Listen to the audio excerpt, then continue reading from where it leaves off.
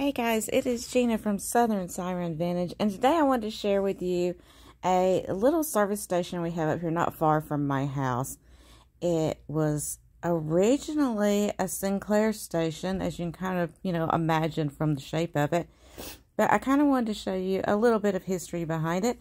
I just thought it was so cool. I've seen it for so long, and I was like, oh my gosh, let me take a picture and do a little deep dive into this. So that's what I did. So they started construction in 1964. Here's kind of the skeleton, so to speak, of the construction before they put the concrete on it. And here was like a postcard from when they finished it, and then a color postcard a few years later.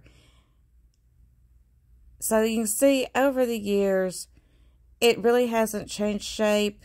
The landscape might have changed a little bit, but it has been maintained, and I'm so happy about that. And it is now part of the National Historic Society. So we don't have to worry about it getting torn down or somebody changing it up.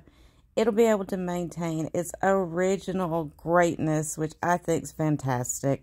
So I hope you guys enjoyed this quick little road trip.